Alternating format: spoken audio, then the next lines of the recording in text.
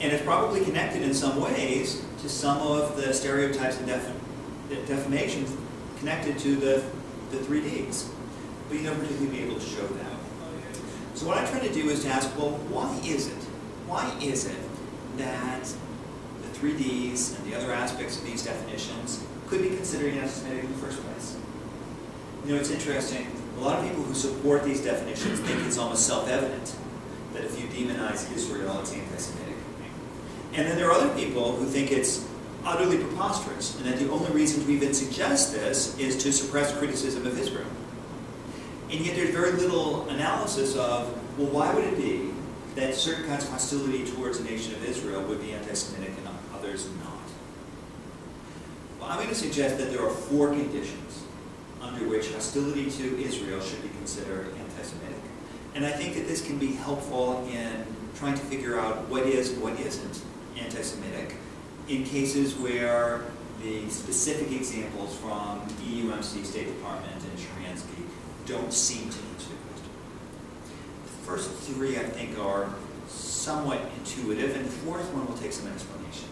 I refer to them as intentionality, tacitness, nemesis, and Jewish traits. I'll tell you what I mean by that. First one is intentionality. I think that that's what's most intuitively obvious to people. Sometimes people use a term like like Zionism, and they mean Jews. They'll attack Zionists, and it's clear that that's what they mean is they're attacking Jews.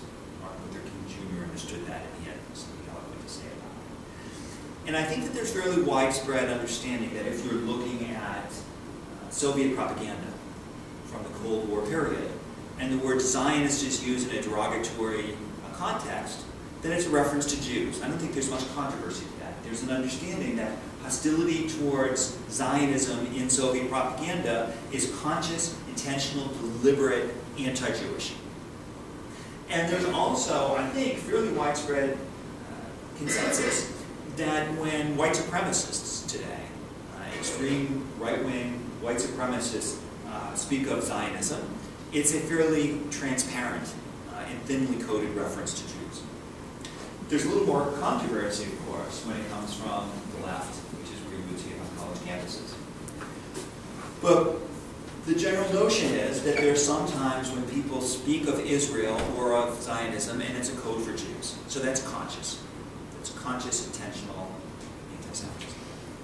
Anti-Semitism can also be unconscious or tacit.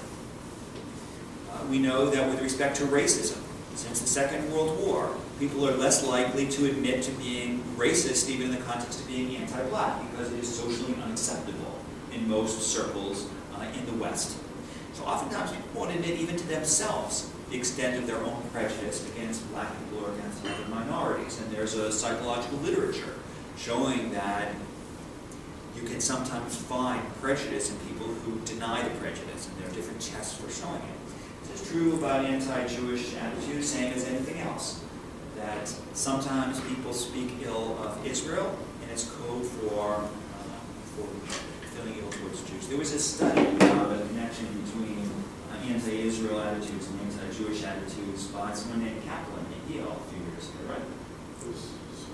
Small and Kaplan. Thank you. Small and Kaplan. I think that the co-author is nearby. So that's tacitness. Third one I would call mimetic. That is the notion that in addition to anti-Israel hostility being sometimes conscious, sometimes unconscious, there are times when there is a climate of opinion towards Israel that has anti-Jewish elements to it. So let's suppose you will see, it might be a cartoon, it might be a speech, there will be a reference to Israel that uses the blood libel. Familiar with the term the blood libel? Okay, so there will be some recoding or refashioning of this notion that Jews kill Gentile babies for ritual or ceremonial purposes. This, I would say, is anti-Semitic if it is a conscious slur on the Jewish people, or if it's an unconscious slur on the Jewish people. But even if the person who's saying it or writing it is utterly unaware of the connection to the history of anti-Semitism, I would say it is nevertheless anti-Semitic because the very symbols and words that are used carry within them a meaning and culture. So it shouldn't matter whether the individual mind has within it this intent. If a person uses words and terms and languages and images that carry on a history of anti-Semitism, that's anti-Semitic too. So these are the first three, which I would say is conscious intentional anti-Semitism, tacit anti-Semitism, and this mimetic, this notion that sometimes cultural codes are carried within speech and expression, whether it's conscious or unconscious or not. Now there's a fourth one as well that seems to me to be important, especially legally, and this is what I would call Jewish traits, just to say the following. There are some times when a harm is directed to a characteristic or trait which is essential to a group. It's central to the group.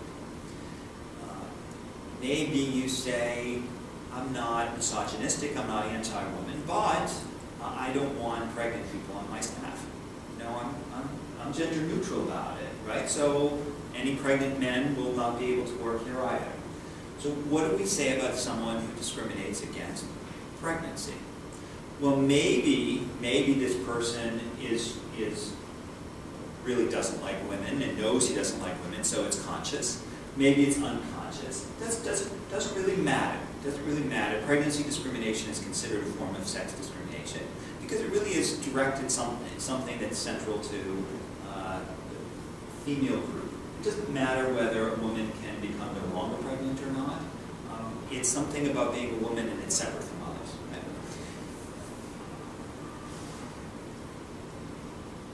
Attachment to Israel is not quite the same as pregnancy.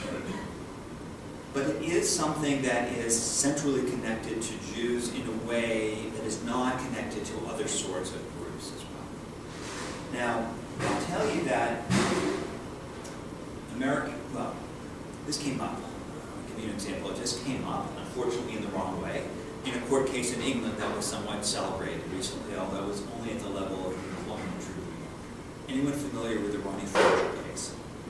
Ronnie Fraser is a mathematician and a lecturer in England, a very fine gentleman, who was also a pro-Israel activist. And he believed that his union, called the UCU, was anti-Semitic. And much of his evidence had to do with their anti-Israel activities, their various motions and resolutions to condemn Israel or to seek a boycott of Israel, their criticism of the EUMC working definition, and so on and so forth.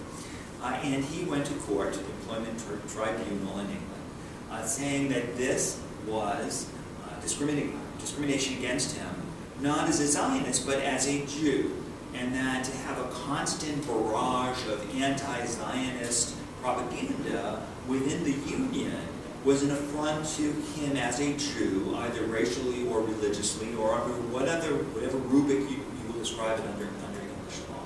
The tribunal said no. The tribunal said no, there is not an integral relationship between attachment to Israel and being Jewish. Well, there are different ways in which you might feel about Fraser's claim. But the tribunal's conclusion was wrong in a way that I think makes you think twice about this. Because there is, within the Jewish community, a wide range of views about Israel, to be sure, and a lot of debate. And yet, over 3,000 years, there has been an attachment of the Jewish people to the state of Israel, which seems to be about as close as any group can claim any kind of a trait over that period of time. And over this period, while there hasn't been unanimity, there have certainly been a large number of members of the group who have considered this attachment to Israel to be fairly strong as a part of their group identity. It has been pervasive of the literature of the people. And you can see it in various practices, including prayers said by observant Jews 3 times every day while facing Jerusalem, not to mention the statement within the Passover Seder and other expressions within the liturgy literature. So this is fairly pervasive. Is it strong enough? No. Legally, there is a notion that irrational trait discrimination is unlawful only if it is immutable. And the Supreme Court in one decision said that immutability means the trait has to come from birth.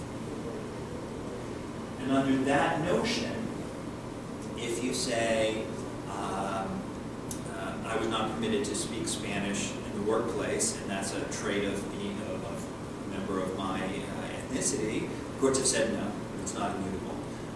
Or if you have been told that you can't wear braided hair, and you say, well, that's part of my ethnic group, and the courts have said no, it's not immutable.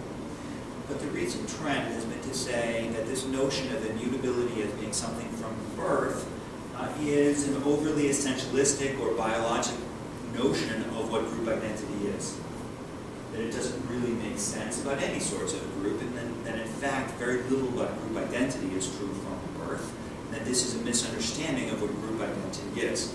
So the trend has been either to criticize or to eliminate the notion of immutability, or alternatively to redefine immutability to be more normative rather than essential, which is to say that if we're going to use the notion of immutability, we need a characteristic that someone either cannot or should not be required to change.